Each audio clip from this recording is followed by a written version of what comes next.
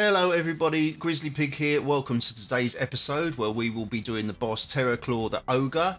So straight into it, abilities wise you want to run yourself a shield. I prefer Ward of the Damned because we're going to be soaking a particular ability of his with this where we can. For my dodge I like to use the one in Chaos because it lets us dodge twice and we're going to be at range and it's very handy, you'll see why. Also I'm using Ball Lightning too.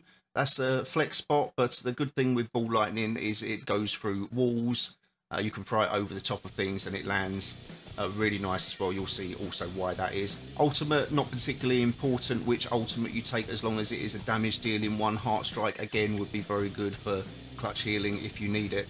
So the boss here, as you can see, is going to put these icebergs on the floor, avoid them when they come down. Very easy to do that because they will do damage to you. Other than that, they sit there for the most part. Another ability he uses a lot, he'll jump on top of you and do his ultimate basically, so get ready to avoid that. He does a couple of these abilities there. You see the ice spikes that go on the floor. If you are using a ranged weapon like I am and ranged abilities, which I really recommend you do, you can just sit between them and you don't really have to run that far because they have like blind spots basically. And then every now and then what he will do, he will just look in run in a random direction and he will run towards an iceberg. He will pick it up and he will throw it at you and you can either dodge it, or I recommend you use your shield. Ward of the Damned is great because we're soloing this, it will summon a zombie and then you can get some respite there while he attacks the zombie and you can reposition yourself and get some hits in or whatever.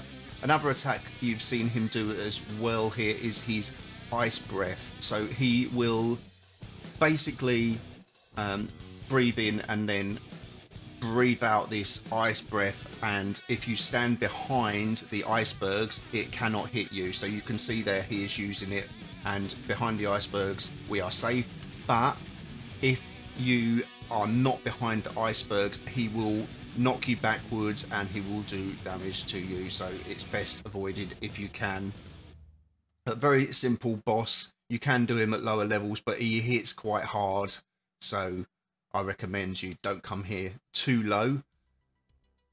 And he's also an easy boss if you're doing it with your clan mates to just swap out as well, and I find it's so much easier to solo bosses like this personally because you always know he's going to go for you, so you don't end up wasting your abilities soaking a move that he's actually using on someone else.